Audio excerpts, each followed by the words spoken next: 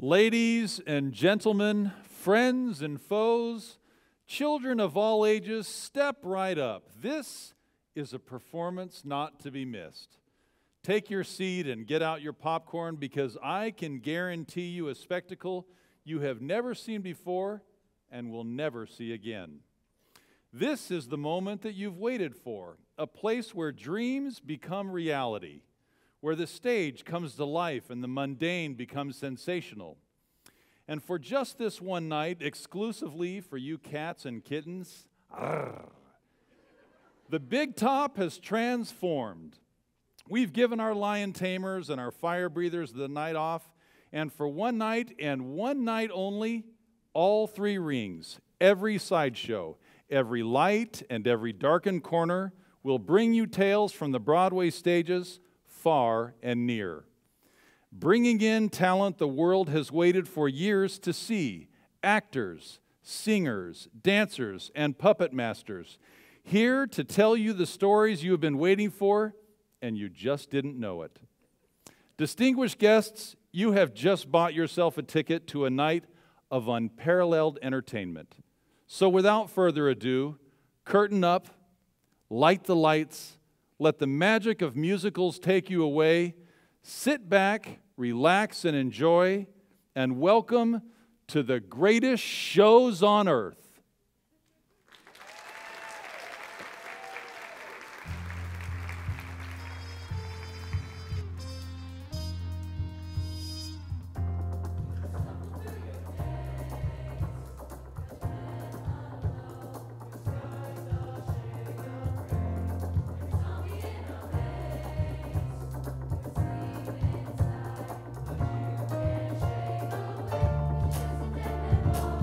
We got you on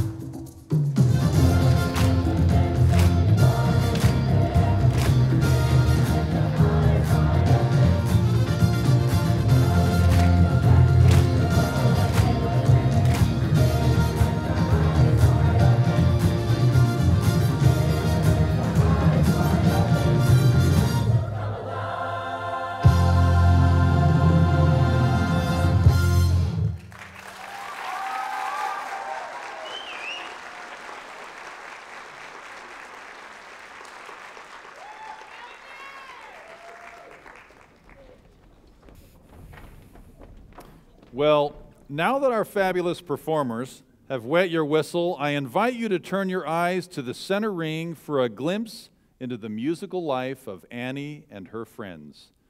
A favorite of the stage, young Annie lives a miserable existence in a New York orphanage run by a horrible woman, Miss Hannigan. Neglected and belittled, the orphans trudge through each hopeless day, laboring in a sweatshop with none of the comforts of life. And when Annie runs off to the streets of the city for a little freedom and some time to search for her folks, her friends are forced to work even harder to make up for her misbehavior.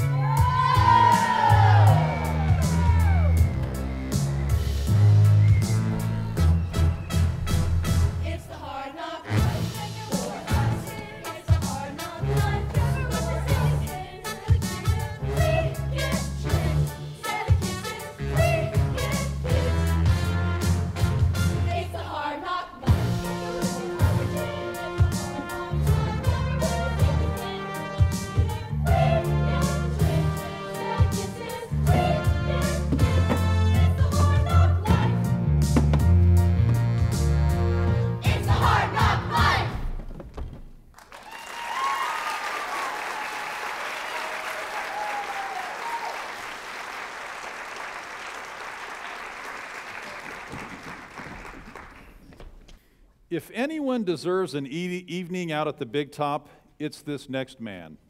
Meek flower shop assistant Seymore has lived a fairly uneventful life. Most days he tends his flowers and pines over his coworker, Audrey. Until one evening, during a total eclipse, he discovers an unusual plant that attracts a great deal of business for the previously struggling store. Meanwhile, Audrey is facing the end of yet another harmful relationship that has left her feeling broken. As she sits outside the flower shop, Seymore stops to give her comfort, and she sees him in a new light, realizing the kindness of the person who has been nearby all along.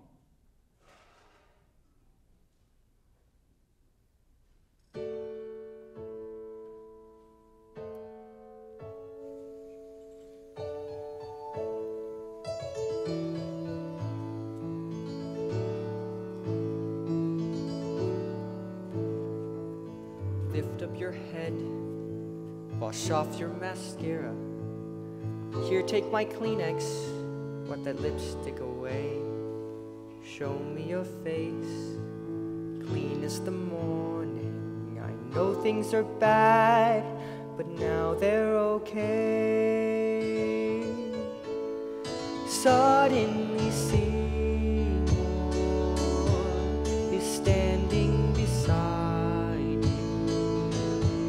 You don't need no makeup, don't have to pretend. Suddenly Seymore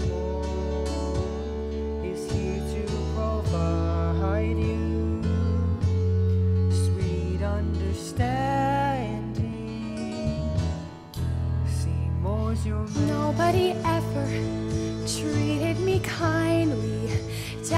Left early, Mama was poor.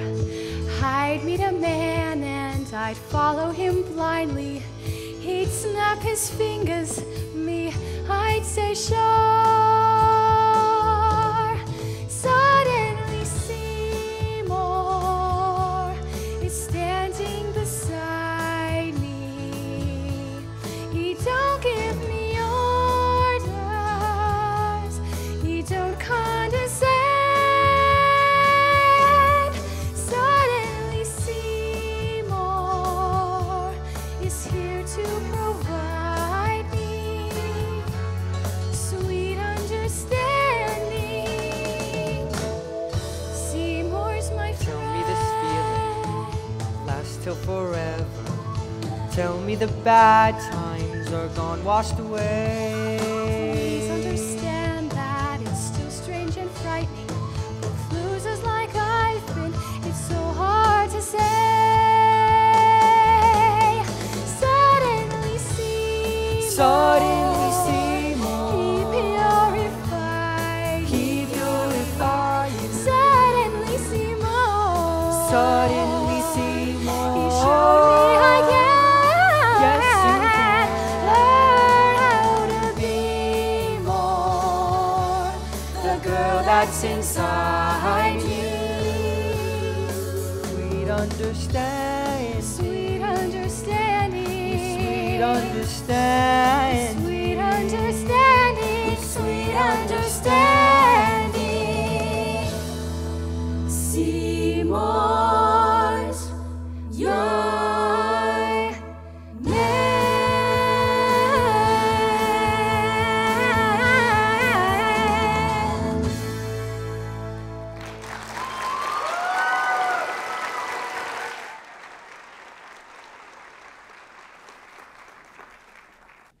The draw of the spotlight has always brought out the best and the worst in people.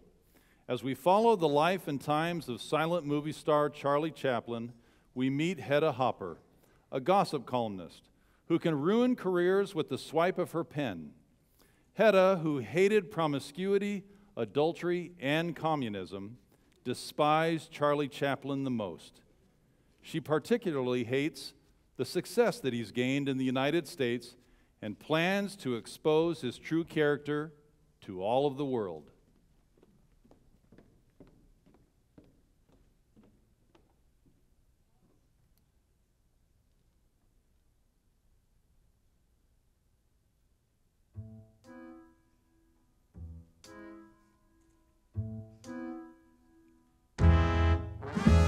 Hey there, Mr. Chaplin, you may think I'm rather small, 'cause the posh papers are falling at your feet.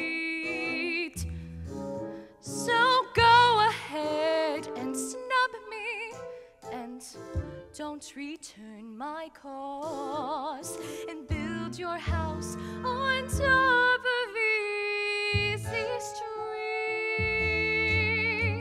But what you gonna do when it all falls down? 'Cause I let a little rumor spread. Ah, what you gonna do if I change the name?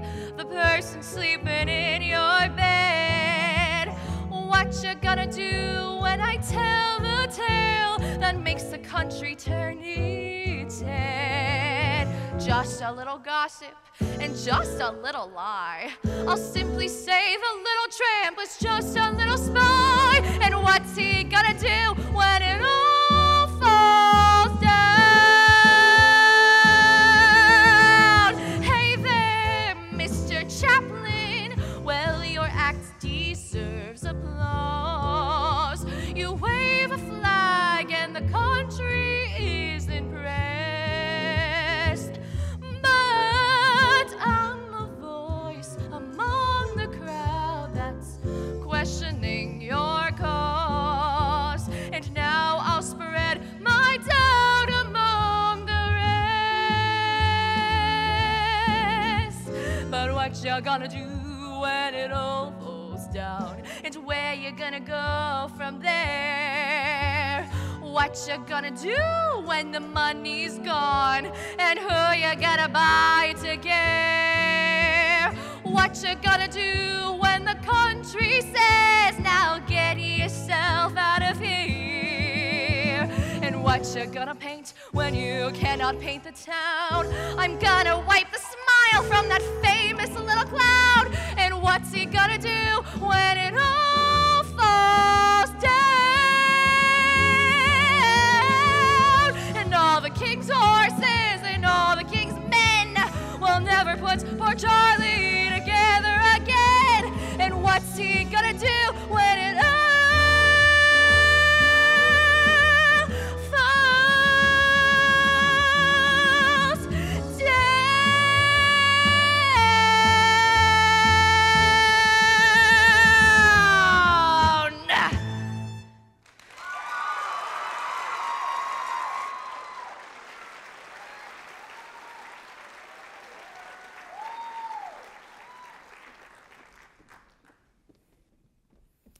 Clearly, life in the public eye is not always easy. If you look to the circus ring on your right, you'll have a shot to see a musical about the life of American founding father Alexander Hamilton. In the show connecting history and innovative theater, we see Hamilton's triumphs and downfalls in love, money, and the federal government. We also get to know Eliza, Hamilton's wife, who believes that their marriage has been faithful.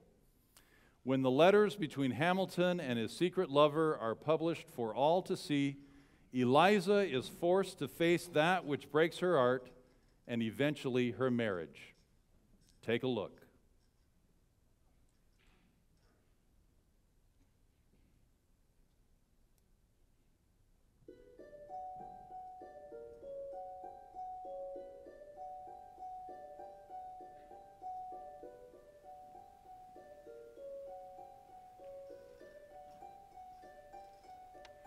I saved every letter you wrote to me.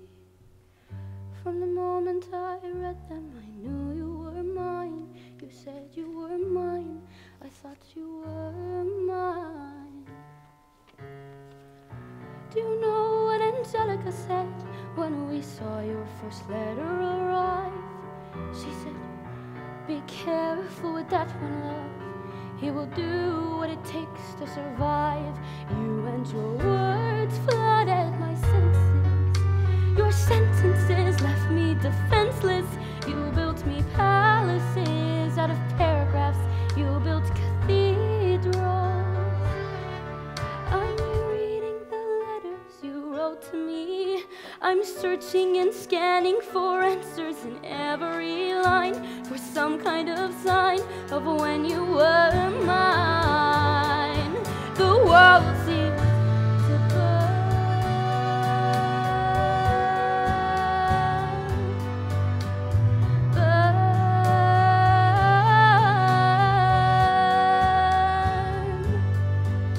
You published the letter she wrote to you. You told the whole world how you brought this girl into our bed, and in clearing your name, you have ruined our lives. Do you know what Angelica said when she read what you'd done? She said, you married an Icarus who has flown too close to the sun. You and your words obsessed with your legacy.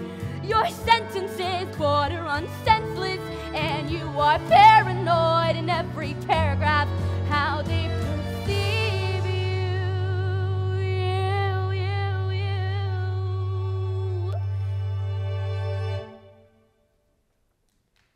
I'm erasing myself from the narrative.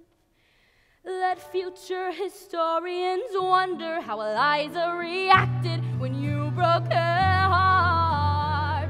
You've torn it all apart. I'm watching it burn.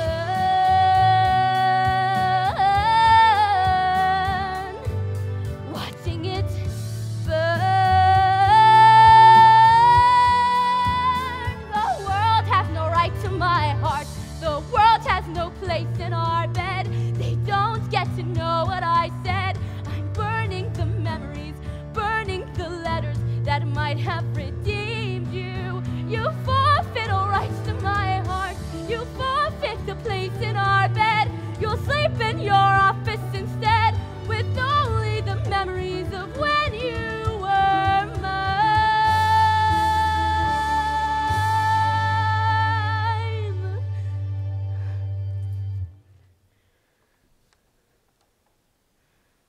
I hope that you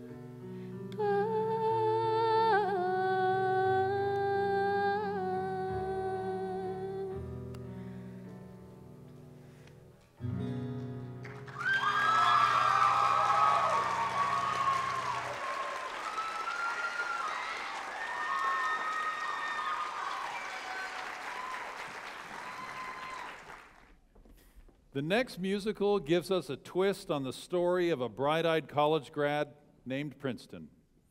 When he arrives in the city with big dreams and a tiny bank account, he has to move into a shabby apartment all the way out on Avenue Q. Still, the neighbors seem nice and he meets many new friends. Together, they struggle to find jobs, dates, and their purpose in life. Even with good friends, life is complex, and one evening, Princeton, Kate, and Nikki lament about how they wish they could go back to a simpler time in their lives. No, not when they were with the traveling circus, but college.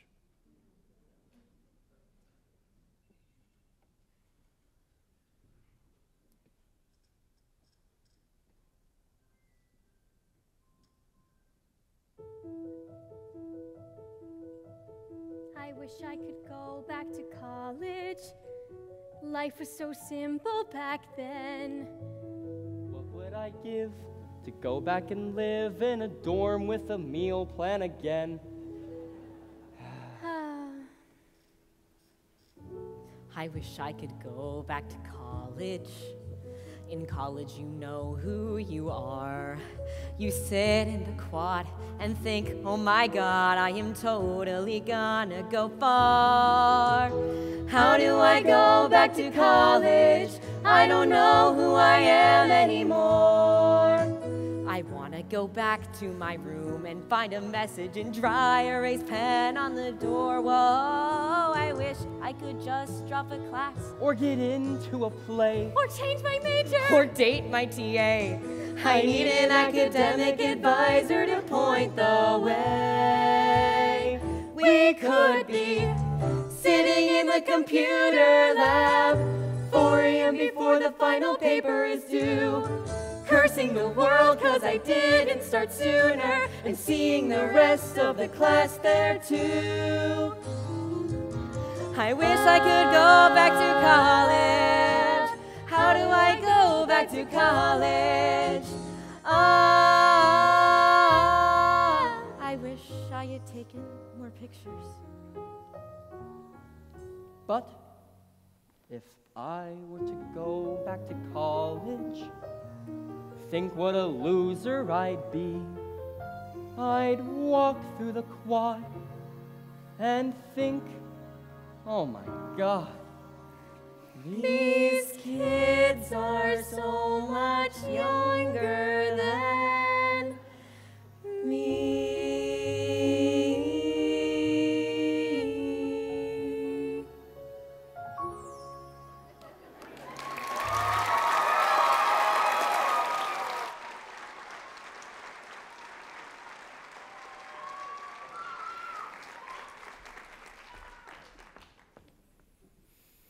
Now you have a chance to see a show that is lesser known to the masses. The show Heathers takes you to the 1980s, where Veronica and the new kid, J.D., fancying themselves as the Bonnie and Clyde of the flashiest decade, start taking down the school bullies to make high school a better place.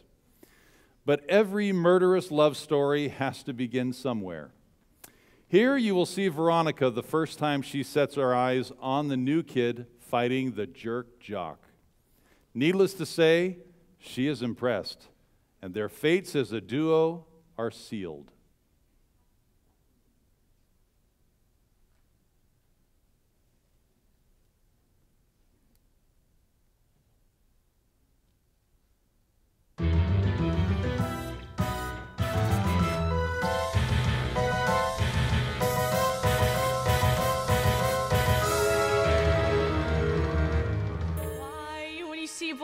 fight? Does it look so horrible yet feel so right? I shouldn't watch this crap, that's not who I am.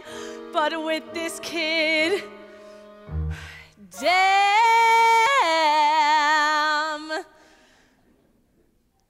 Hey, Mr. No Name Kid, so who might you be? And could you fight for me? And hey, could you face the crowd? Could you be seen with me and still act proud? Hey, could you hold my hand? And could you carry me through no man's land?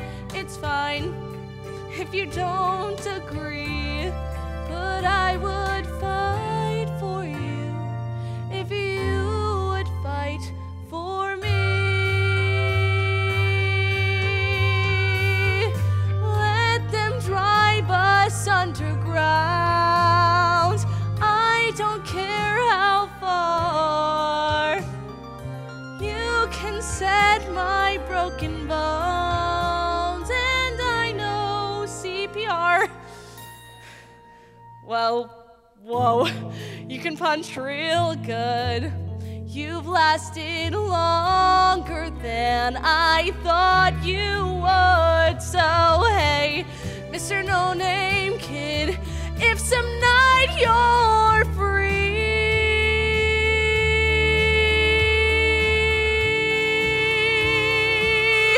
wanna fight for me? If you're still alive, I would fight for you if you would fight for me.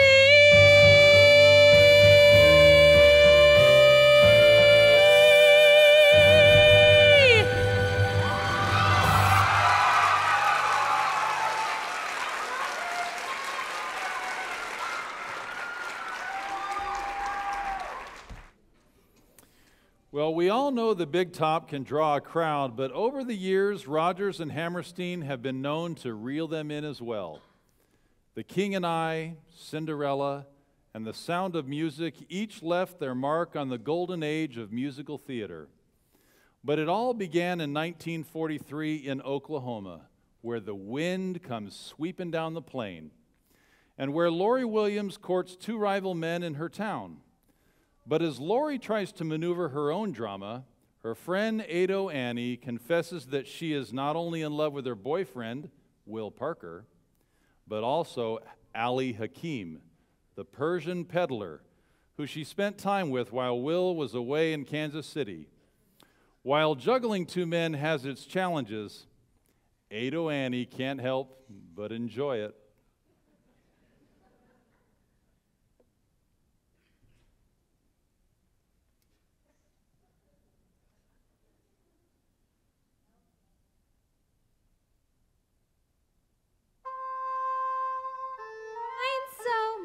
A question of not knowing what to do.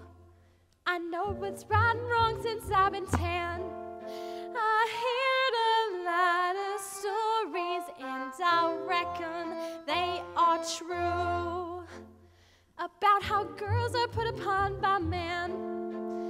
Oh no, I mustn't fall into the pit. But when I'm with a feller, I forget.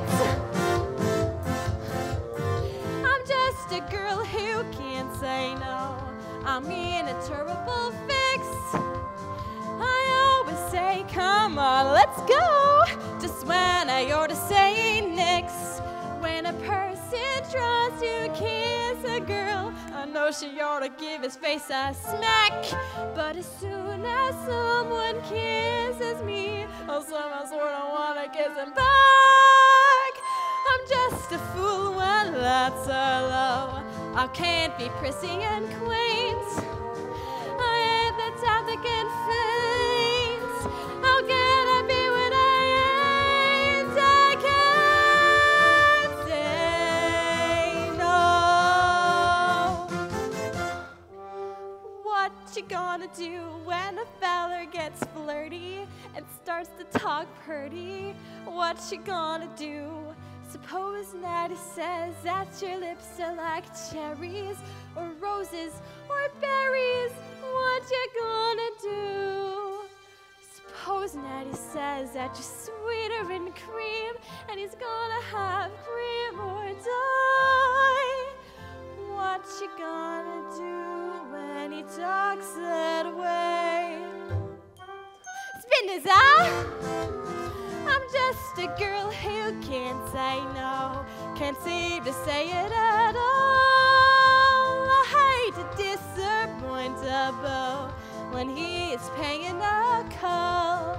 For a while I act refined and cool, sitting on a velvety settee. Then I'll think of that old golden rule and do for him what he would do for me. Don't resist a Romeo in a sombrero and chaps. Soon as I say on their lips, something inside of me snaps. I can't say no.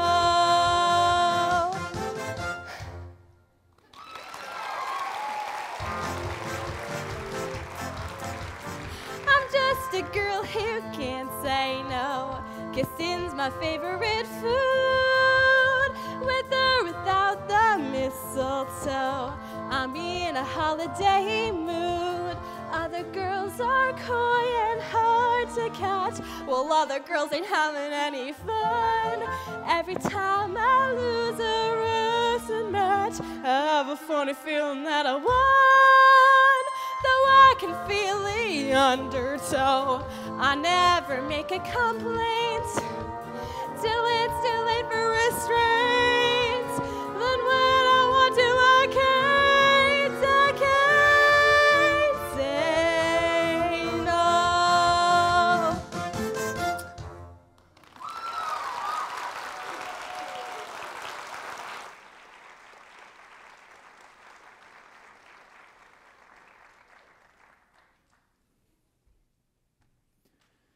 During the Great Depression, when most people were happy just to be surviving, a man named Clyde wanted more. After robbing his first bank, Clyde realizes he wants the notoriety as much as he wants the money. Not long before his first arrest, Clyde meets Bonnie and falls in love. Bonnie believes he is good at heart and breaks him out of jail, thinking they will start a new life together. But Clyde has other plans and soon sweeps Bonnie up in his more dangerous vision of the future. Though Bonnie is reluctant at first, she begins to feel the excitement of living life as famous bank robbers. Who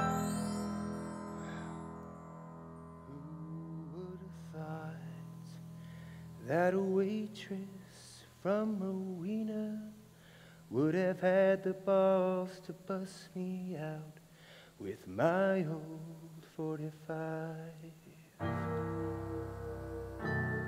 And who would have thought that a farm boy from Toledo would outsmart the smartest lawmen and walk out of here alive? My name is gonna make the history books. Too bad I won't be here. I may have started out with small-time crooks. In a year or two, I'll be as known as Chicago's Al Capone.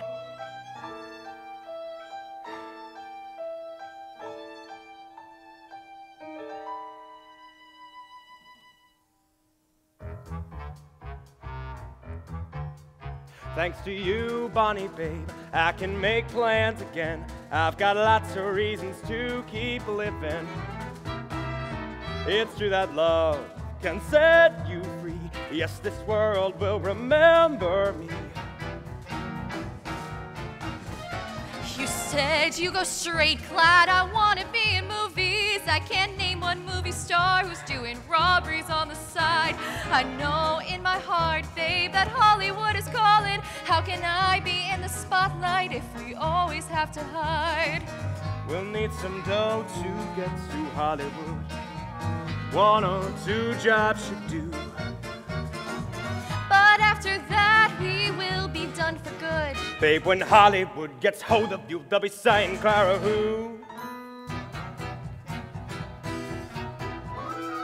No need to rush, everybody gets our autograph.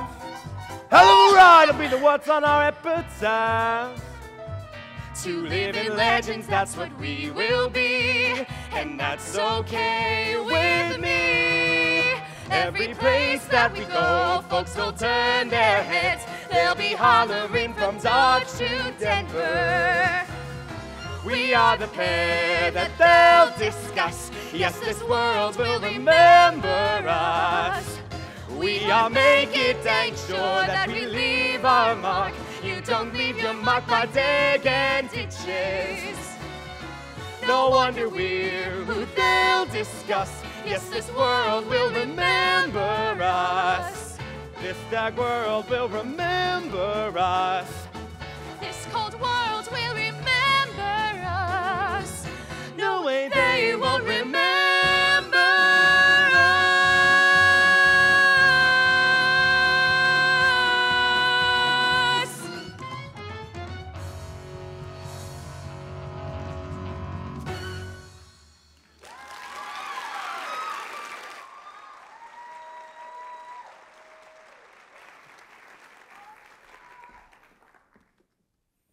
See, in just a moment, the scenes from the stage can transport you. And our next one takes us to Washington Heights, a borough of New York, and a cast of characters with big dreams. The story follows Usnavi, who dreams of opening a bar in his home country, the Dominican Republic. Nina, who has returned home after a year at Stanford University, wondering if the sacrifices her father has made to pay for it are worth it. And Abuela Claudia, who is the glue that holds the community together. As they navigate life and love, they discover that the winner of a $96,000 numbers game was sold from their own corner bodega, and they imagine how a win like that would change their lives forever.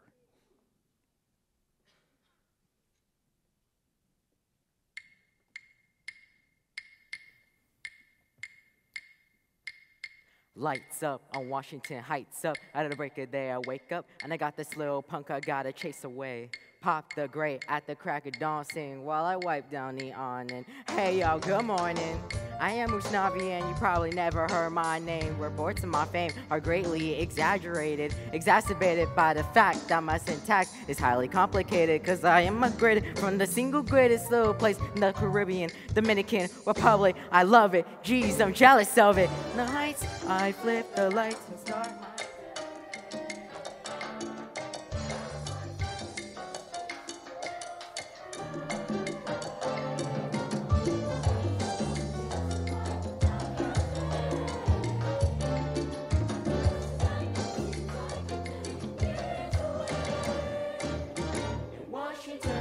I'm a street light choking on the heat. The world spins around while I'm frozen to my seat. The people that I know all keep rolling down the street, but every day is different, so I'm switching up the beat. Cause my parents came from nothing, they got a little more, and sure, we're poor, but yo, at least we got the store. And it's all about the legacy they left for me, it's destiny. And one day I'll be on the beach with Sony writing checks to me. We came to work and to live, we got in line common. DR, PR, no, stop it. Until the day we go from poverty to stock options. And today's all we got, so we cannot stop. This is our block. The little,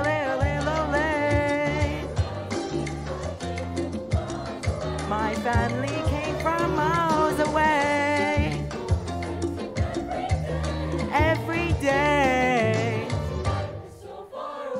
But as for mañana, mi pana, you gotta just keep watching. You'll see the late nights. You'll taste beans and rice, the serves and shaved ice. I ain't gonna say it twice, so turn up the stage lights. We're taking a flight to a couple of days in the life of what it's like in Washington Heights.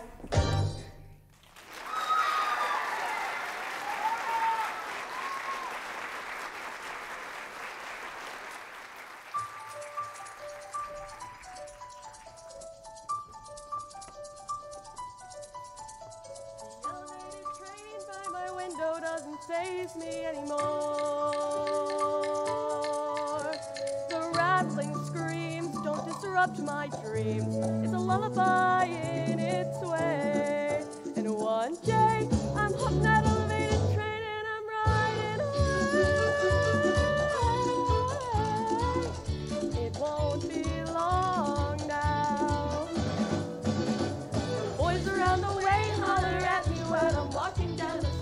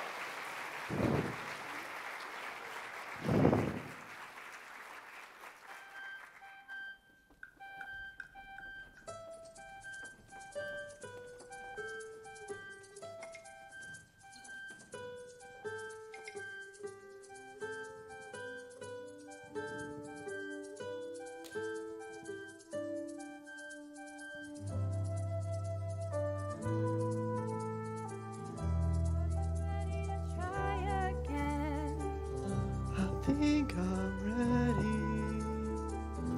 Okay, here we go. Esquina, tienda, bumpia, you're sure? I'm sure. 3 out of 3, you did alright. Teach me a little more. Well, how do you say kiss me? Besame, How do you say hold me? abrázame, al amanecer, at sunrise. Anything at all can happen just before the sunrise. Al amanecer. Sunrise, sunrise.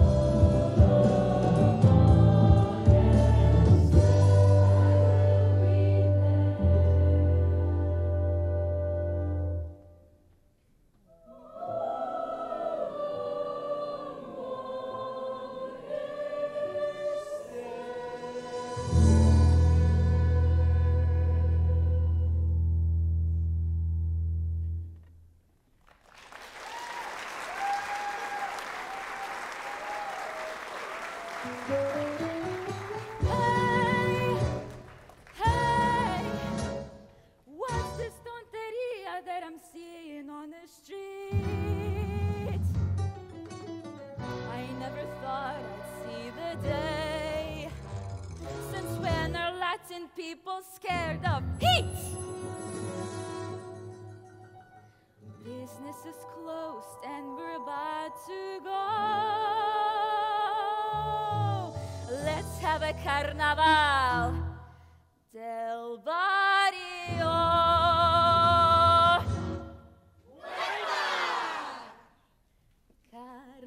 Carnaval del barrio. Carnaval del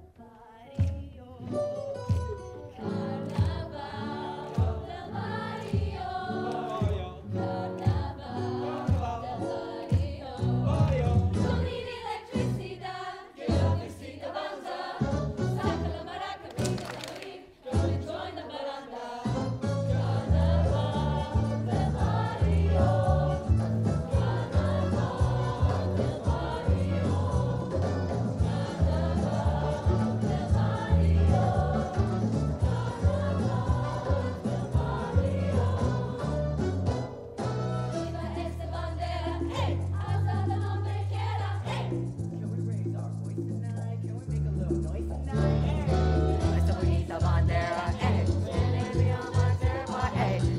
We sing so loud and rugged, they can hear us across the bridge. He's the cuckest. The one there, hey. I'm the on there, hey. Vanessa, forget about what could have been. And dance with me one last time in the hood again. Wepa!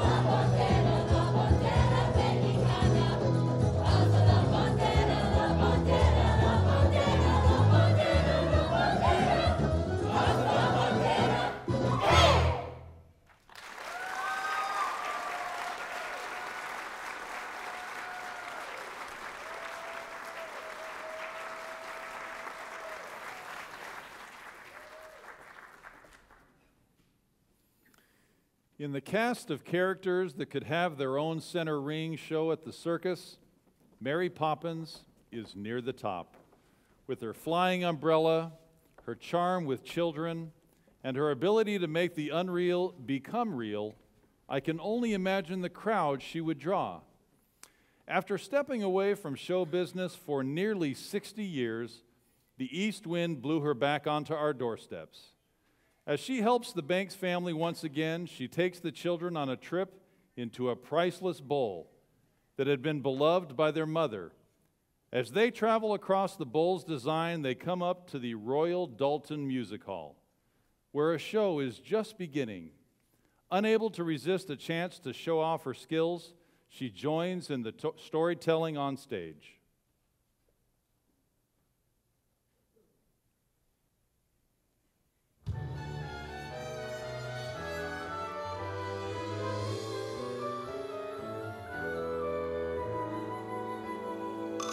Uncle Gutenberg was a bookworm, and he lived on Charing Cross. The memory of his volumes brings a smile. He would read me lots of stories. When he wasn't on the sauce. Now I'd like to share the wisdom of my favorite bibliophile. He said, cover is not the book, so open it up and take a look. 'Cause under the covers one discovers that the king may be a crook. Chapter titles are like signs in it. Read between the lines, you'll find your first impression was mistook. For a cover is nice, but a cover is not the book.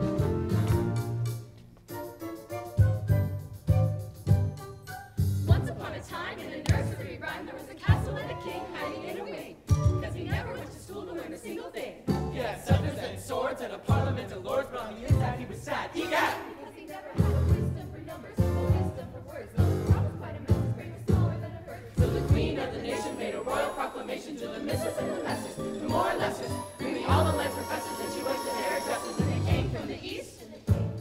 From each college they poured knowledge from their brain into his mouth. But the king couldn't learn, so each professor had his fate. For the queen had a header with a place upon the gate. And on that date, I think the wise all got to know their name was now the late great. Started in the same. He said, I'm a dirty rascal and I'm here to teach the king. For the queen crushed her jewels, for she hated royal fools. But this fool has some rules that really ought to teach in schools. Oh, a cover is not the book, so open it up and take a look. 'Cause under the cover one discovers that the king may be a crook. So please listen to what we said and open a book tonight in bed. So one more time before we get the hook, sing it out strong. A cover is nice. Cover is nice, but a cover is not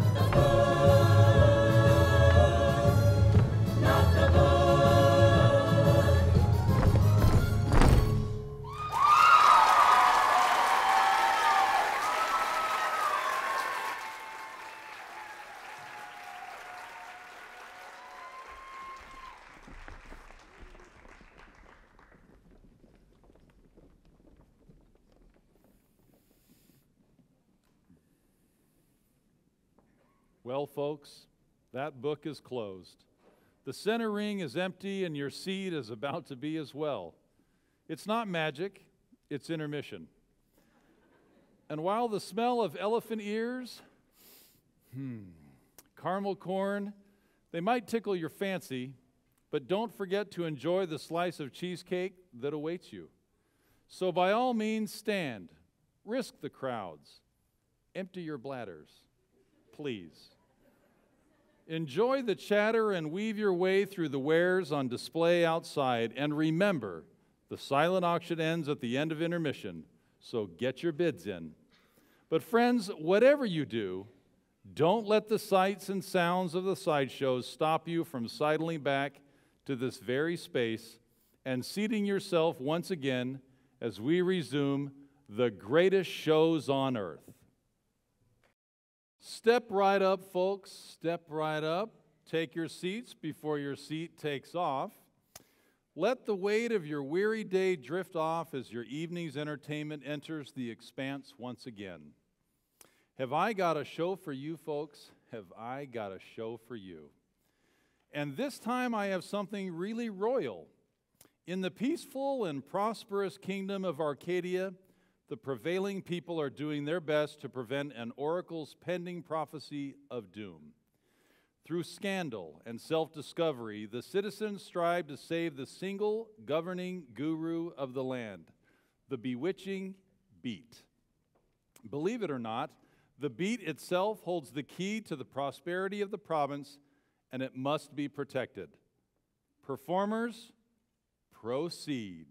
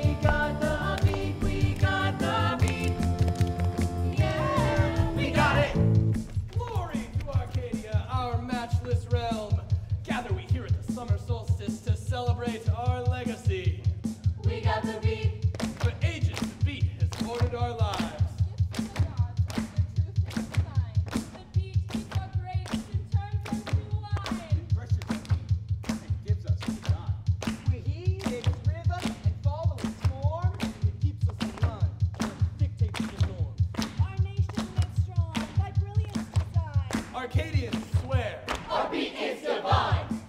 Keep we all to this steady, perfect beat, season upon season, year after year, generation after generation. We got the beat. We got the beat. We got the beat. Hey! I said, woo! Let's go! We got the beat. Everybody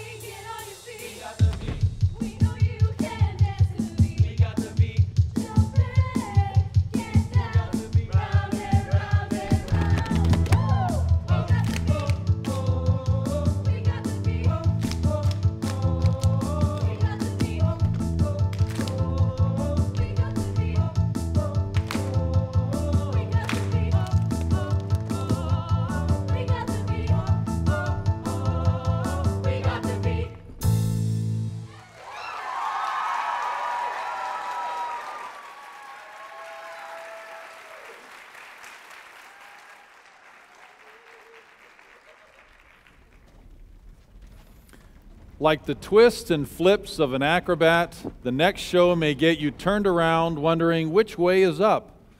Known for telling the story in a non-sequential way, we follow the love story of Jamie and Kathy, from the day they meet, through the triumphs and tribulations of marriage, until finally Jamie leaves and chooses a future without Kathy. In the moment you will see here, Jamie has a new, incredible book deal, and Kathy is struggling to find work as an actress, and the two seem a step out of sync. Although they have felt disconnected as their jobs have kept them in a long-distance relationship, Kathy seems hopeful when Jamie pops in for a surprise visit, but reconnecting is even harder than she expected.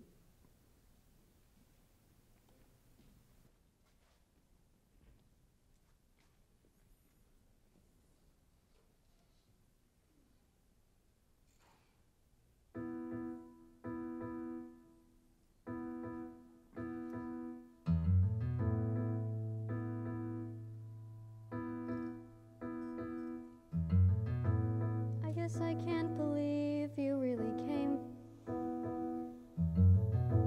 and that we're sitting on this pier.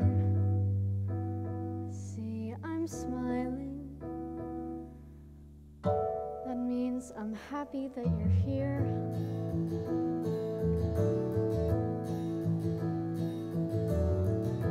I stole a sweater from the costume shop. It makes me look like Daisy May. See, we're laughing. I think we're gonna be okay.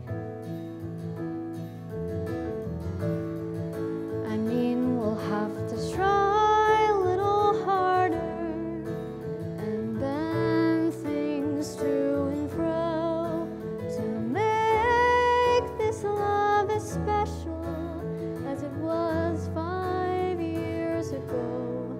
I mean, you made it to Ohio. Who knows where else we can go? I think you're really gonna like this show. I'm pretty sure it doesn't suck. See, you're laughing, I'm smiling by a river in Ohio, and you're mine. We're doing fine.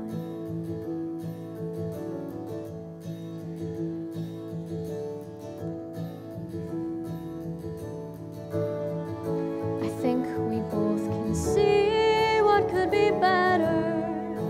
I'll own when I was wrong. With all we've had to go through, we'll end up twice as strong. And so we'll start again this weekend and just keep rolling along. What?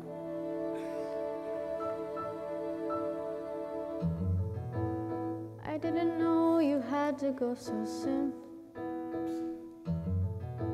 I thought we had a little time. Look, whatever, if you have to, then you have to. So whatever, it's alright. We'll have tonight.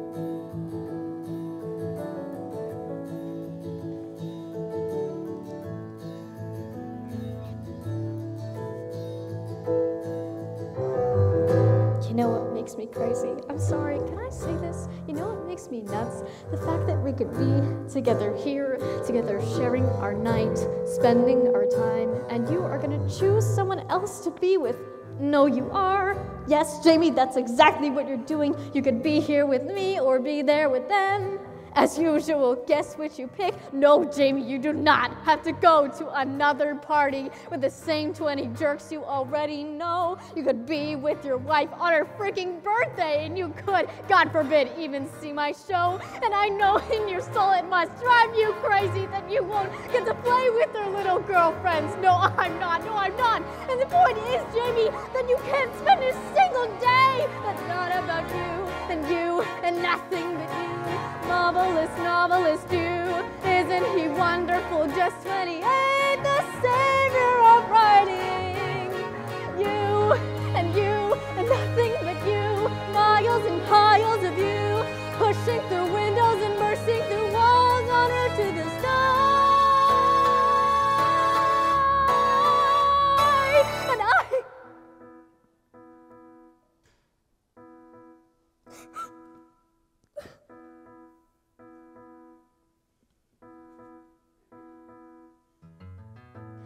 swear to God, I'll never understand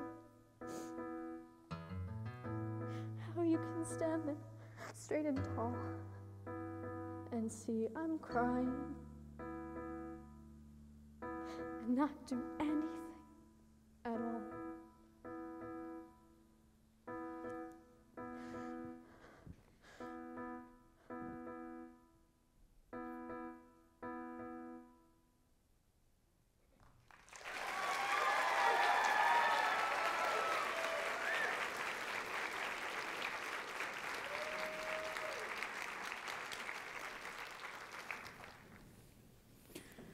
Charity Hope Valentine always tries to look on the bright side of life. She works in a rundown dance hall and contends with a seemingly endless run of bad dates. Despite her frustrations, Charity is determined to envision a different life ahead. Her optimism rubs off on her dance hall coworkers as they share their dreams of getting out of their crummy job environment and into the bright world ahead.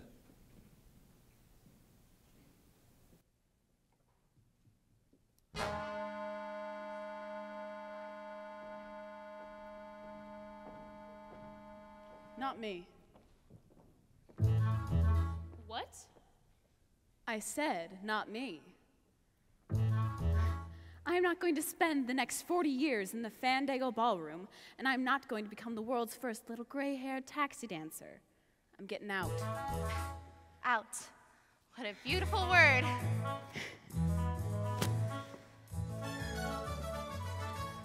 There's gotta be something better than this.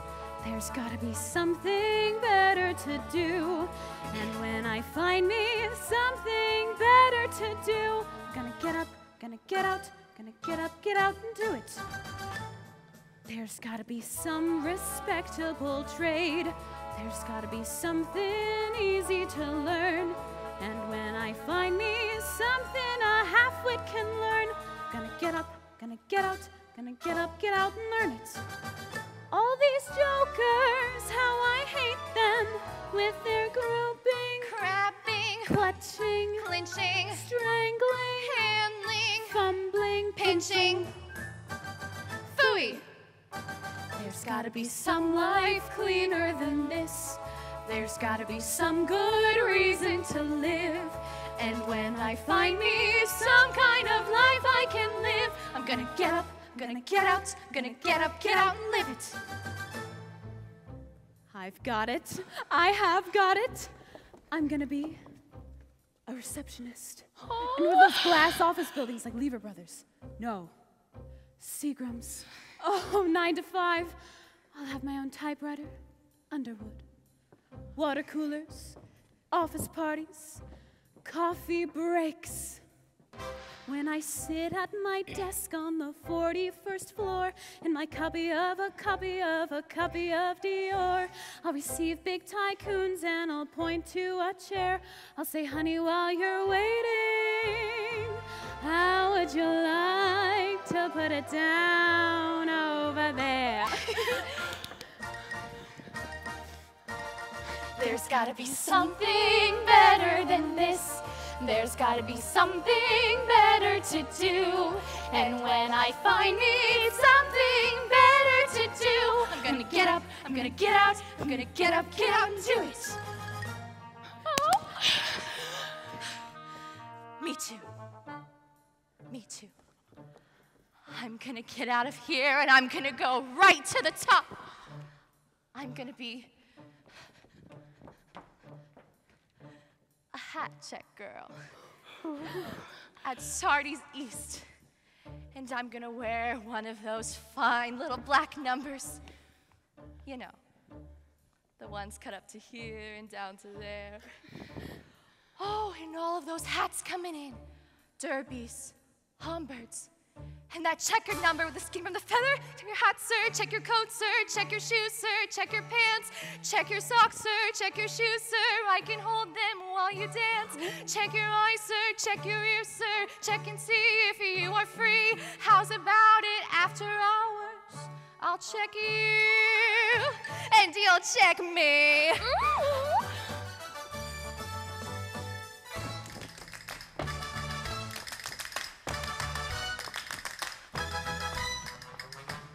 Me too.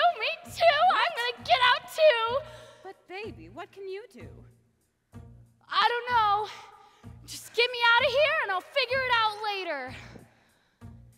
There's gotta be some life cleaner than this.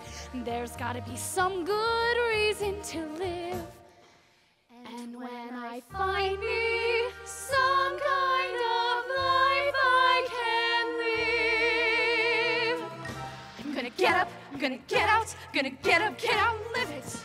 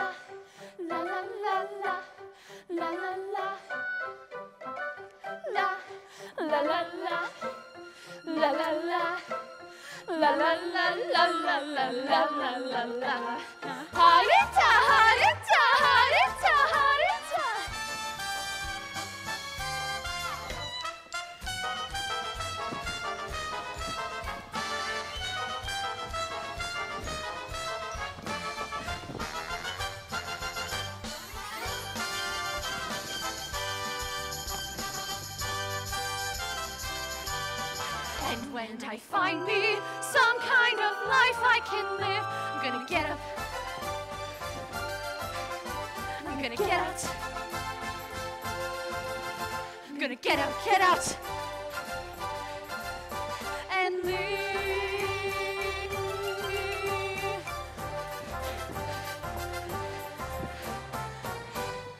Live it!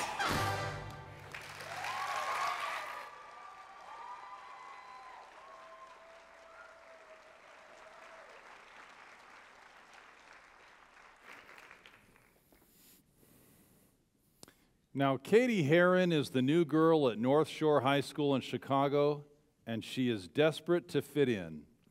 Janice and Damien befriend the new girl, and when the plastics set their sights on Katie, Janice convinces Katie to pretend to be their friend in order to dig for dirt down the reigning queen, Regina George.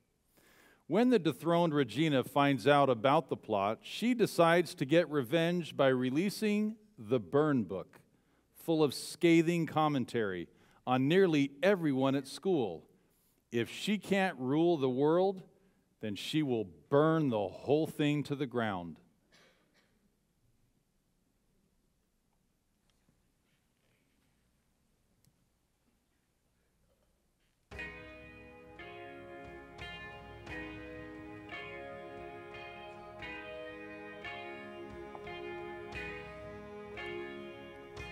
My name is Regina George,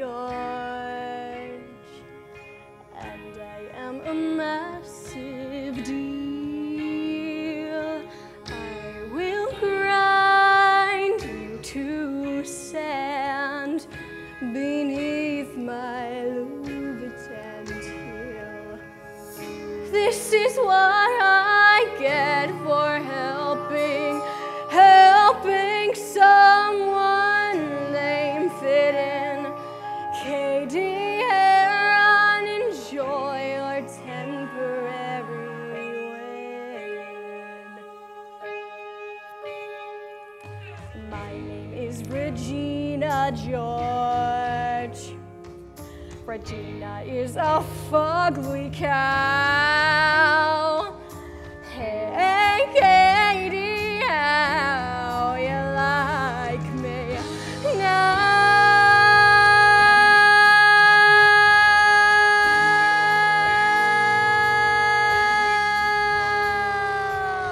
I wanna watch the world burn. I brought the gasoline. I wanna watch the world burn and everyone get green. I wanna watch the world burn. I brought the gasoline. I wanna watch your world burn and everyone get green.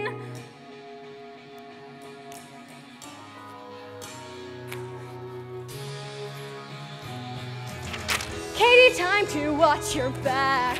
Katie, time to turn and cough. Because you took me down, but you didn't finish me off.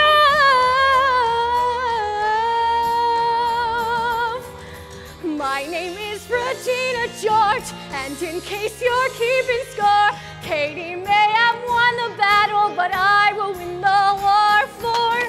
I wanna watch the world burn. I brought the gasoline. I wanna make the world burn. Regina is a fugly cow. Regina is a fugly cow. And you can quote this. Whoa, whoa, whoa, whoa. I wanna watch the world burn. I brought the gasoline. I wanna watch the world burn and everyone turn. Mean, mean, mean. I wanna watch the world burn. I wanna make the world turn. So mean. I wanna watch the world burn.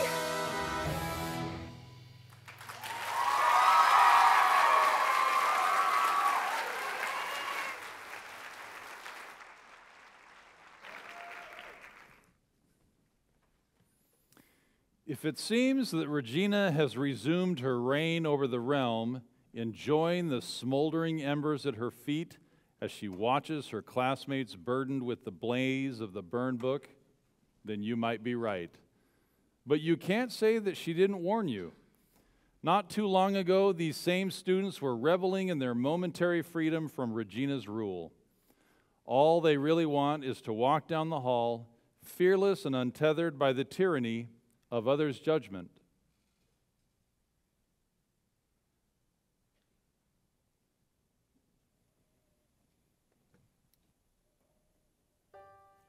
Wait!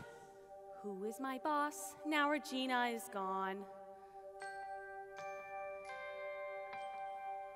I'll wear what I want, which is what I have on, and a vest. That's how it feels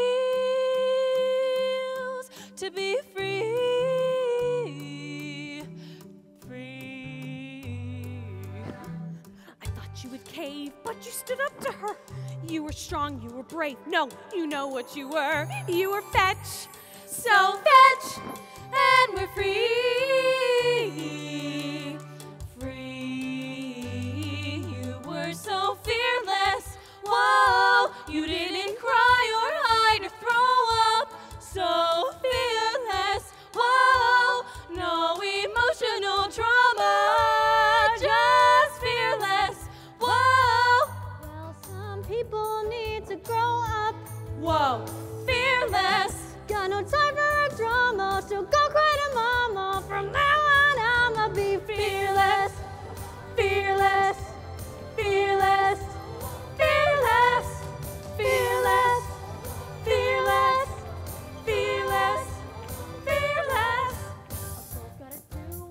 girl's gotta do. I did it for me, sure, but really for you, so that you can live fearlessly too. Imagine fearless, wow. Imagine stronger, better, bolder, and fearless, wow. Brush that dirt off your shoulder.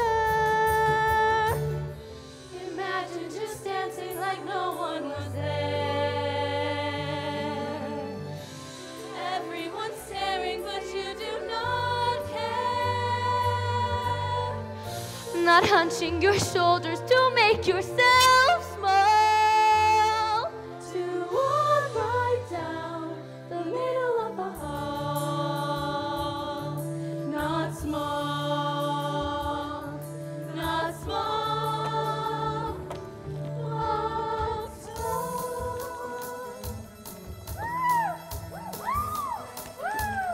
Ow!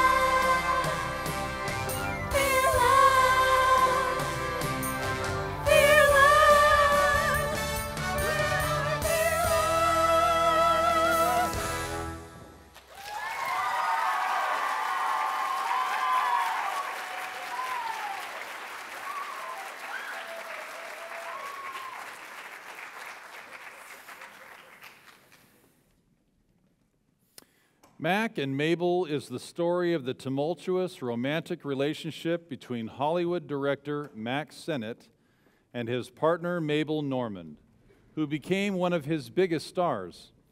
In a series of flashbacks, Sennett thinks back to the glory days of Keystone Studios from 1911 when he discovered Normand, to her tragic death from tuberculosis in 1930. In this particular scene, Mabel is frustrated with her treatment and is acting out her rage towards Mack in a musical fit, imagining life out of his reach.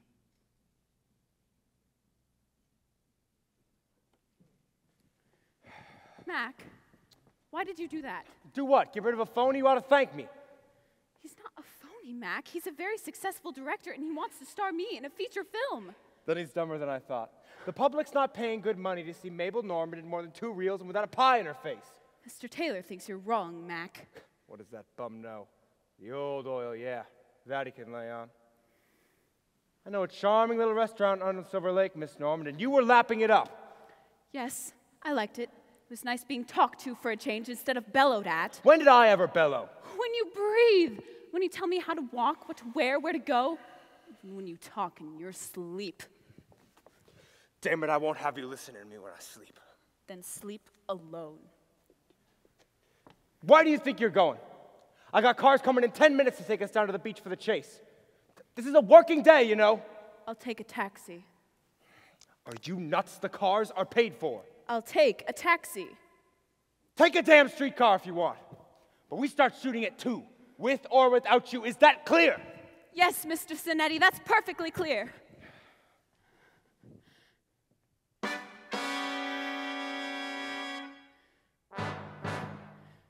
This ninny of a puppet was available the second that he called. And all he had to do was yell, "Hey, Mabel," and this dumb hatchling crawled.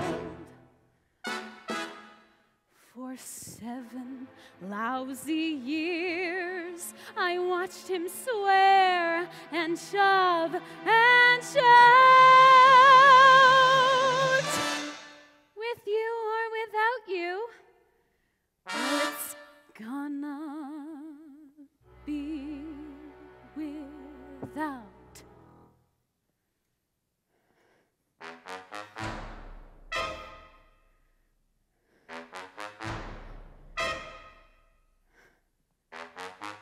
gotta give my life some sparkling fizz and think a thought that isn't wrapped up in his. The place that I consider paradise is wherever he ain't, wherever he ain't. No more to wither when he's grouchy and gruff. No more to listen to him mellow and bluff. Tomorrow morning I'll be strutting my stuff wherever he ain't, wherever he ain't. Enough of being bullied and bossed. Ta-ta, I'll be the Zane and get lost. I walk behind him like a meek little lamb and have my fill of his not giving a damn. I'll go to Sydney or Ceylon or Siam, wherever he ain't, wherever he ain't.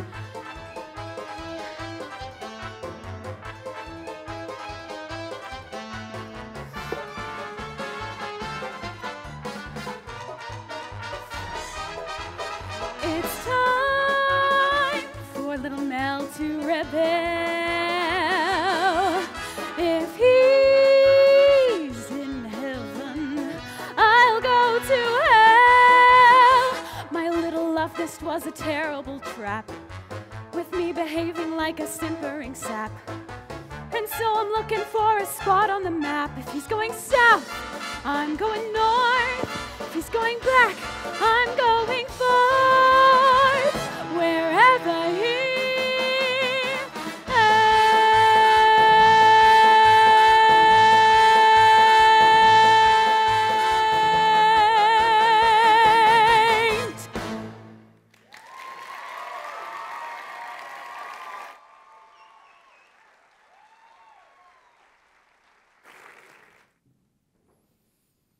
I love you. You're perfect. Now change is a witty musical review that tackles modern love in all its forms, from the perils and pitfalls of the first date to marriage, children, and the twilight years of life.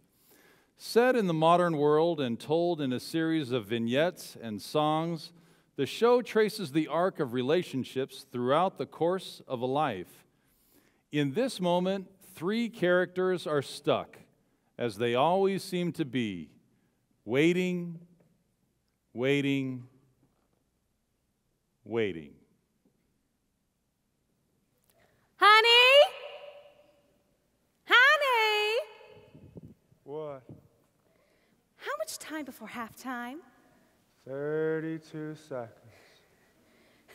32 real life seconds or 32 football seconds? 32 football seconds. Oh, I see. We're in one of those timeout, slow motion, instant replay situations. Yes, I do understand. After all, I worked very hard to understand football because I know you like it. And I too find it interesting. It's interesting how they, run up and down the field chasing each other. Truly fascinating. So, how much time is left? 32 seconds. Still 32 seconds? Honey, you ever realize that my whole weekend is spent waiting for you? You ever notice that? Waiting, waiting, waiting. Waiting, waiting, waiting.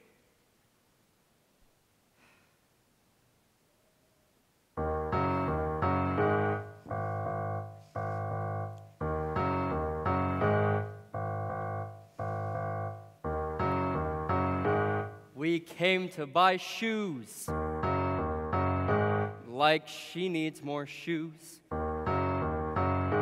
But so far we haven't been through the shoe department. I was dragged here, I was nagged here. Now she's left me holding the bag here.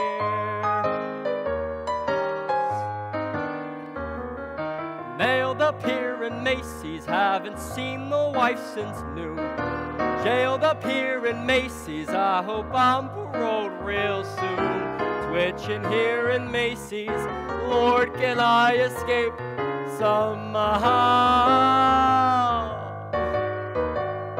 I'm bitching here in Macy's, won't someone just shoot me now?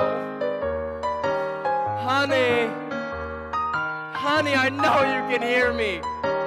Honey, how much longer are you gonna be? Oh, waiting. Oh, come on, girls, I haven't got all day. My bladder's bursting and I'm stuck here in line again. This line is endless and I drank too much wine again. How come men never have to put up with all this?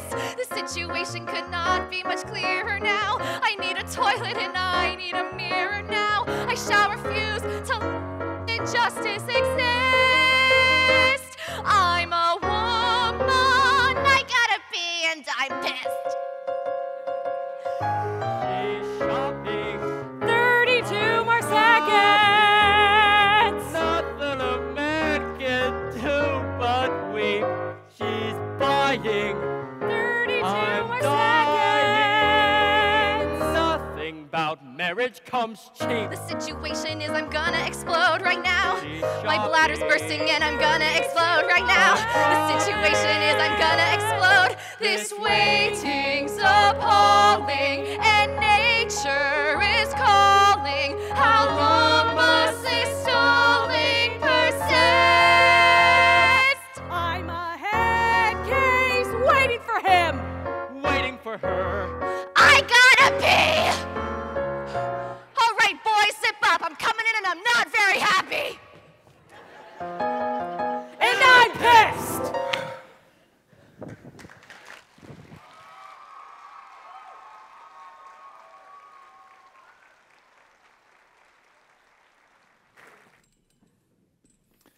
The delinquent Drapes gang and the squeaky clean squares can't see eye to eye on anything.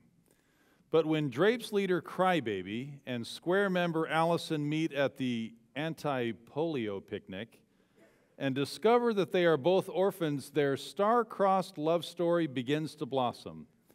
But Allison isn't the only one who is in love.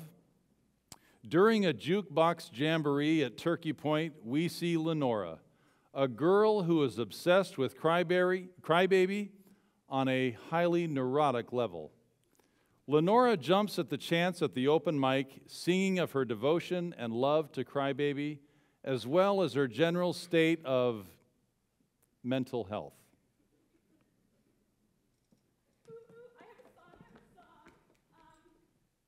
Hi, hello.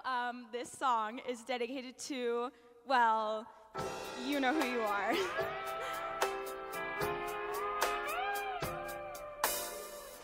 Screw loose. That's what they say I've got. Or maybe they say I'm not playing with a full deck. But hey, what the heck can I do? Baby, I've got a screw loose for you. Bonkers. That's what they're calling me.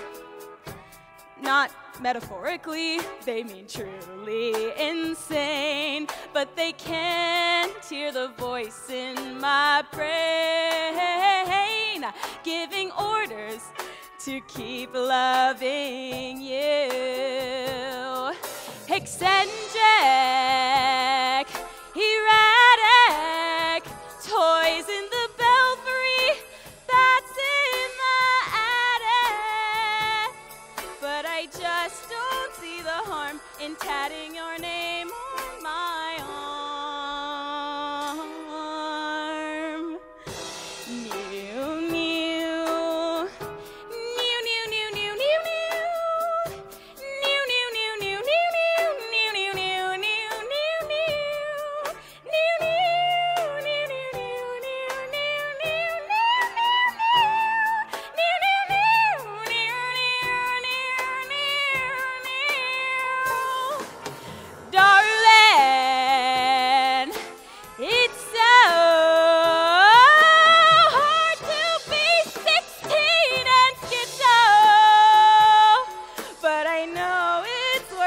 lost. I've made up my mind, which I have lost. Screw this, clinically certified. A panel of doctors tried to lock me away. But until that day, when they finally do. Yeah, I know, leave me alone. I'll be here if you need a loose screw.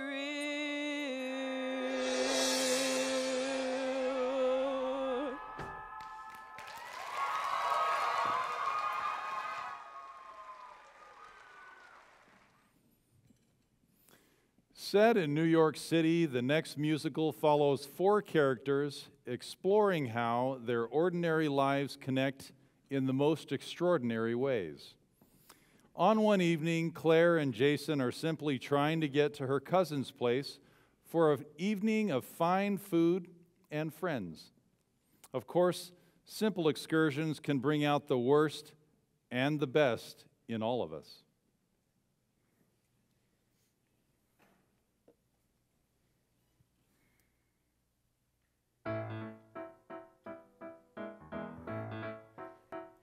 It started with the wine. The wine. The wine. We were shopping for a bottle to bring to her cousin's soiree. My cousin, the sous chef, she's very gourmet.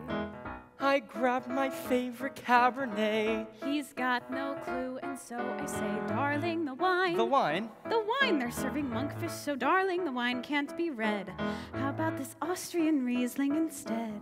Honey, you know I don't like the Riesling. When have you ever seen me drink Riesling? Never, but can't you listen this once? Red wine and fish, you'll look like a dunce. Fine, I'll bring the red, you'll bring the white. That way I'll still get drunk, you'll still be right. Fine, fine.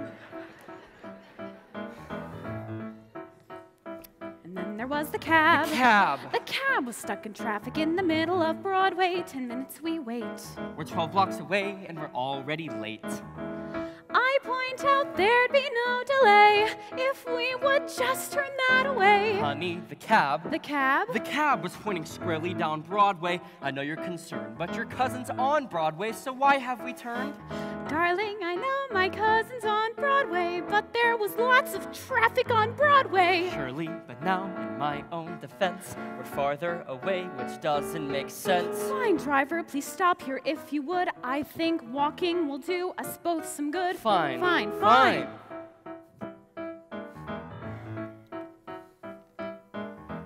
We don't say anything as we're walking down Broadway. It's like I'm walking next to a stranger. I've had that feeling more and more, like I don't even know him. Right now it's cold and we're still in a hurry. I'm not gonna stop and I'm not gonna worry. We'll be fine. Fine. Fine. And then it starts to rain.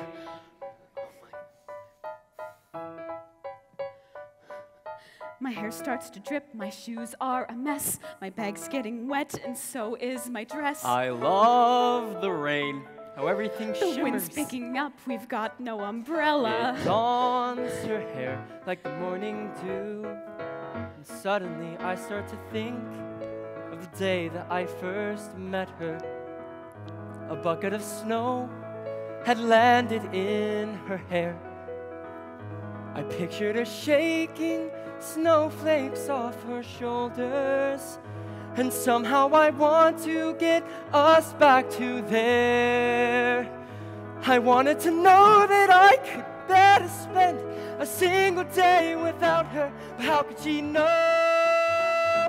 How can she know? Shit, ow, my shoe, my shoe, my shoe! Damn it, this is really fantastic. No, really absurd.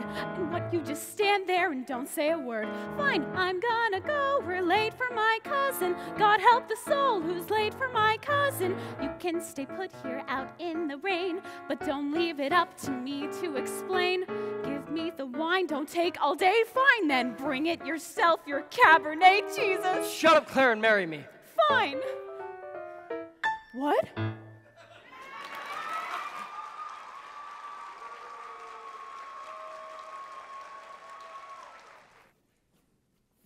Folks, we know that the best shows bring us back again and again, and so we return to New York City, where everything has changed for Annie. Weeks ago, she was selected to spend a short time at the residence of the exceptionally wealthy Oliver Warbucks. While it was meant to be temporary, she charmed the hearts of the staff, and Warbucks decided to help Annie find her long-lost parents by offering reward money. However, evil Miss Hannigan, her evil brother Rooster, and Lily St. Regis have different plans. In an attempt to get the $50,000 reward for themselves, they have the idea to impersonate Annie's parents. As they plot together, they imagine how easy life will be once they pull off their scam.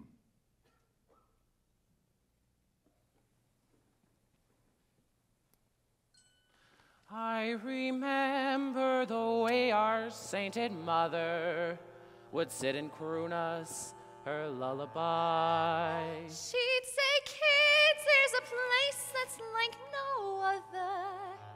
You got to get there before you die. You don't get there by playing from the rule book.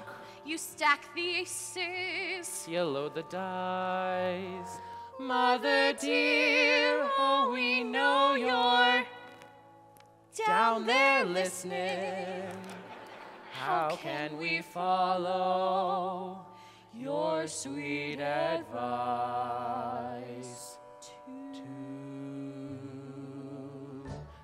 Easy street, easy street, where you sleep all day. Yeah. She'd repeat, easy street, better get there soon. Easy street, easy street, where the rich folks play, where they play. Yeah. Move them feet. Move them ever-loving feet to easy street. When you get there, stay. It ain't fair how we scrounge for $3 or $4 while she gets Warbucks. The little brat. It ain't fair how this life is driving me nuts. While we get peanuts, she's living fat. Maybe she holds the key, that little lady, to get more bucks instead of less. We fix the game with something shady. Where does that put us? Give you one guess. Yes! Easy street, easy street, and he is the key. Yes, sirree, yes, sirree, yes, sirree!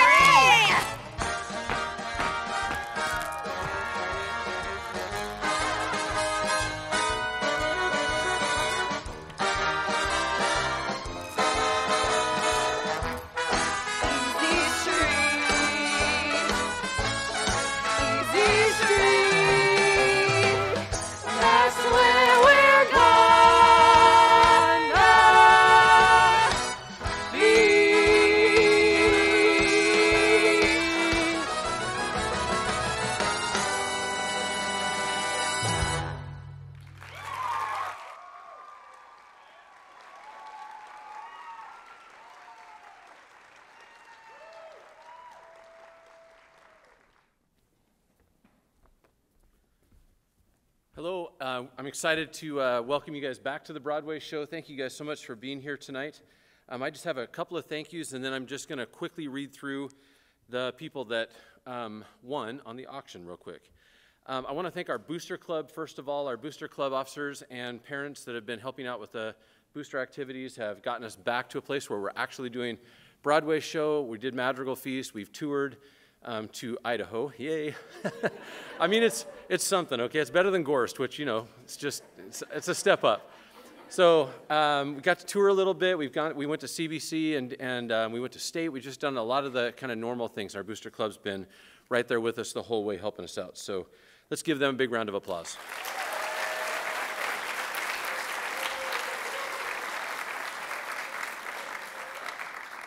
Our admin team, both at the high school level and also at the district level, are so supportive of the arts. And I just want to make sure that we recognize as a community, an arts community, not only us as teachers, but also as the students and parents, that our administrators are super supportive of the arts. And that's not the case in every district. Our principal, Mr. Goodwin, is awesome, and our assistant principals, our superintendent, just a great set of administrators, and just really appreciate them. So let's give them a round of applause.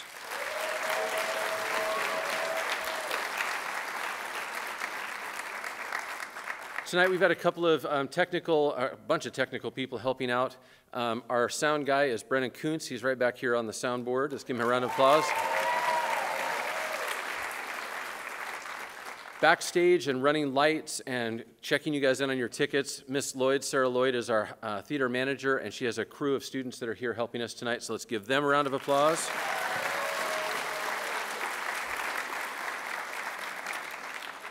We have a crew of people that put this show on and make this happen from a teacher standpoint. Obviously, I'm involved. I have an assistant director that's been helping me with this show since its inception, and I think that was in 2011 or so that we started the show. And she is with us through the whole thing with auditions and helping kids with their acts and things. And that's Katie Olson. She's also a music teacher at EPO.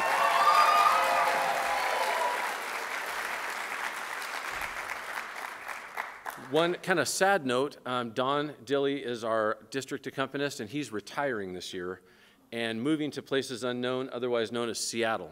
So I hear stories that he's going to be busking in the Pike Street Market area. So if you're down there and you see a guy that looks a little tattered and worn, it's probably Don. So he has a pump organ, I guess, that you sit with the feet and pump the organ.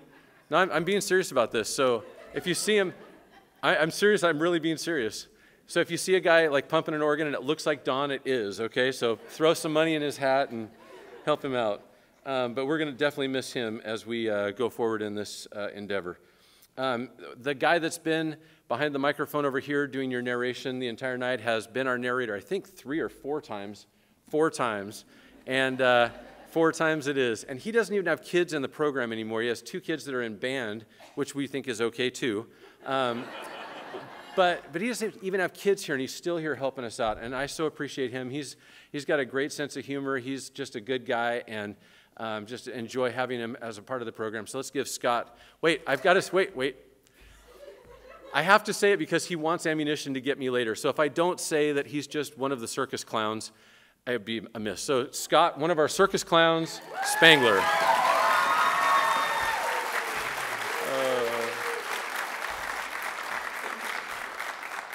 Now this program, when we started this, it was small. There were a couple of solos and a class numbers, and that was pretty much the extent of it. And this has morphed into what you see here tonight and bigger as we go forward. Most of the kids that are in the program tonight have never even seen the Broadway show before, so they had to learn the process, know what was going on, and try to figure it out as they went.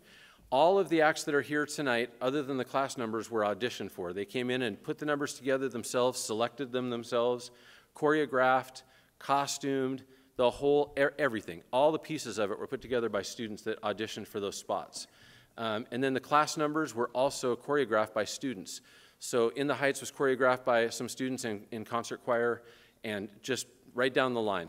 This is a student-run program, and it is such a privilege as a director to be able to step back and say, you guys take the reins, let's make this thing happen, and let them be the teachers.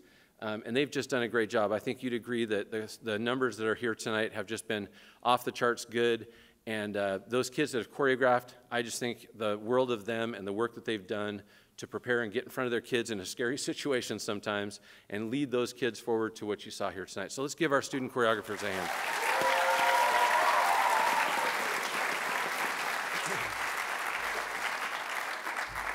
All right, I'm going to do this kind of quickly. I'm not going to say, well, I guess I will say what it is. I may read your name wrong, and I am so sorry, but I'm going to do my best. Okay. The barbecue basket from Colonial Life, Amanda something Clark. It's hyphenated. I can't read the first part. The graduation basket, Aaron Hoskins. Thinking ahead, Aaron Hoskins, graduation basket. The Mary Kay pampering basket from Stephanie Springer, T. Brush. Voice lessons. Well, so we should find out who this is that thinks their kid needs voice lessons. Let's see. Becky, I won't read your last name. I don't know. I can't. It starts with an M. Becky M. There you go. Haircut and T-shirt donated by Lenny's Classic Barbershop, Kathy Hansen. Movie basket donated by the Booster Club, Corey. It looks like is it Liss? Corey Liss. The book basket donated by a Booster Club parent, Thomas Dean. That was a good one. Oh, I won one. I bought a virtual assistant to help me with my office. Initially, I was going to buy it for my wife, to help her with her office, but then I was like, no, I need way more help than she does. So that's for me. There you go. The three-piece artwork set, which is donated by the PTSA. The first one, Jay Hubbs. And then another one, Carmen Gaskill. And then another one, Carmen Gaskill. You got some artwork. And another one, Carmen Gaskill. You're set up. The two-piece artwork set is Jay Hubbs. And these will all be out there so you can find them. And another three-piece artwork set, Amanda with the hyphenated Morley Clark. I think I read this one correctly. Morley Clark. 3 mermaid tail blankets. Don't know what that is, but Amanda, you won that as well. Family photo session, Becky M. Becky M. The acupuncture gift certificate, A. Hubbs. Haircut and hoodie, last name Burgess. Winter adventure basket, Jason, Danye, Jason, I'm not sure, something. Mary Kay basket donated by Donna Semolini, Tara Reynolds. I'm almost done. The honey basket, Todd Grogan. Fly fishing, Steve Hope. Nice. The baking basket, Heather Arcutt. I said it wrong, sorry. Cake, Donna Holland. Roof cleaning or exterior car wash or exterior soft wash, which was donated by AK Construction, Kathy Kleber. The chocolates basket, Mrs. I'm going to say this, Ovchinnikova, correctly, kind of. The pizza basket, Miss R. Glanz. Summer sweets basket, Garrett, Cody, and we're back to the beginning. There you go. Let's give those people a round of applause. You're all winners. Again, I just want to thank you guys so much for being here and supporting us through the process, and we're getting back on our feet, and it is a fun process to do. We have one more song for you, plus our finale, and then we'll bid you guys good night.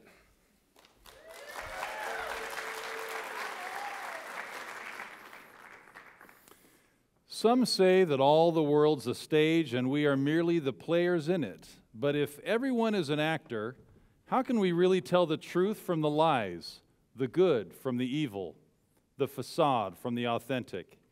In the story of Jekyll and Hyde, the rich and poor of 19th century London are observing how people act, how they want others to see them, no matter who they really are inside. It is questions like these that lead the talented physician Dr. Jekyll to try to cure his ailing father's mental illness by separating good from evil in the human personality.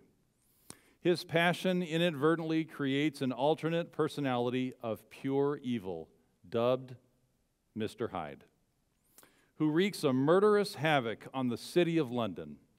When the battles are waged beneath the surface, who do we believe?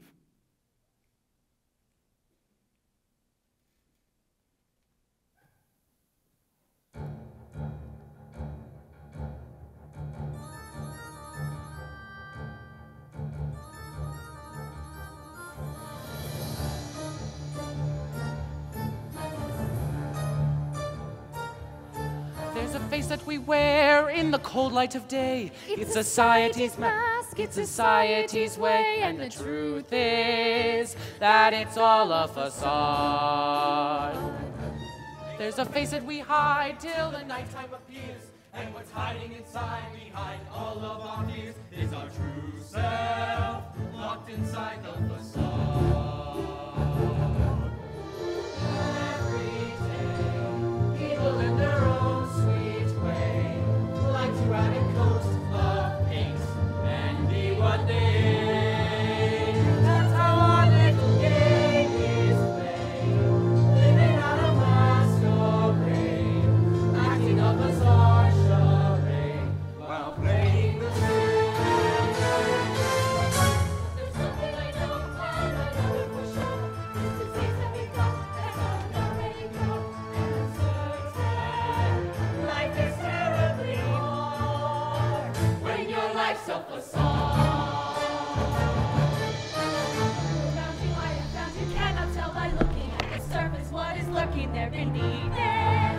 See that face now, I'm prepared to bash you. What you see is not what you get, 'cause man's a master of deceit. What is the sinister secret? The lie he will tell you is true.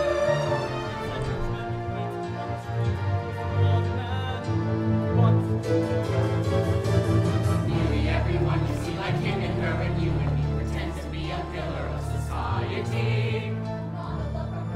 Sobriety and piety who shudders at the thought of notoriety.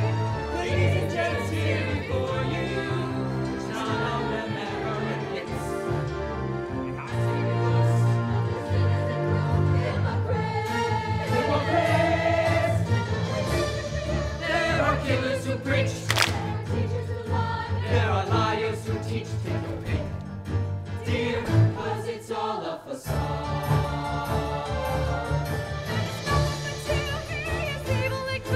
We walk the fine line, we don't cross if we could. Are we waiting? 'Cause it's all a facade. One or two might look kind of well-to-do, but I meant your precious few. I paid for their booze. I paid for their booze. I'm inclined to the half mankind. Thinks the other half is blind. Wouldn't be surprised to find at the end of the day, they don't mean what they say. They don't say what they mean. They don't ever complain. And the answer is it's all a facade. There's no one but two. He is evil and good, and he walks the fine line. We don't cross if we could. It's a nightmare we can never discard. So we say on our guard. Now we love the facade. What's behind the facade? Look behind the facade.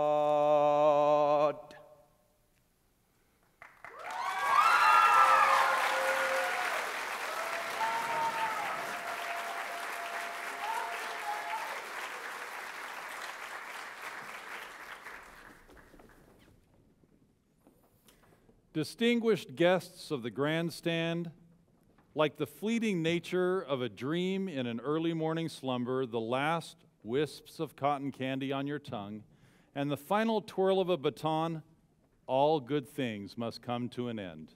Alas, even while our final reveries resonated through the rafters, the caravan was being packed.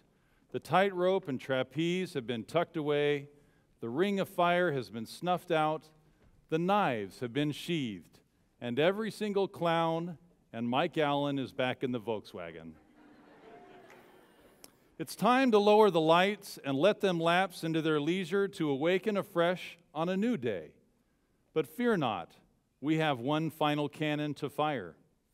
Before we usher you out of the warmth and welcome of the tent and into the ease of the evening, our dazzling talent wishes to bid you farewell with a final flourish. We hope we've ignited your imagination, whisked you away to another world, and given you a glimpse at greatness. And while the sights you have seen were singular to these seconds, there will always be another tale to tell, another song to sing, another lion to tame.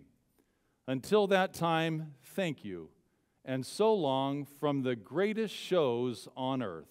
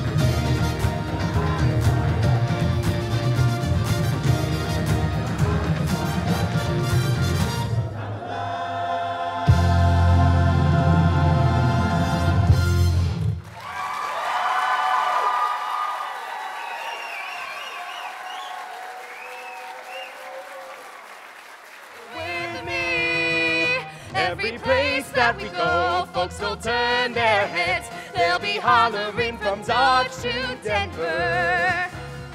We are the pair that they'll discuss. Yes, this world will remember us. We all make it dang sure that we leave our mark. You don't leave your mark by dig and ditches. No wonder we're who they'll discuss. Yes, this world will remember us. This dag world will remember us.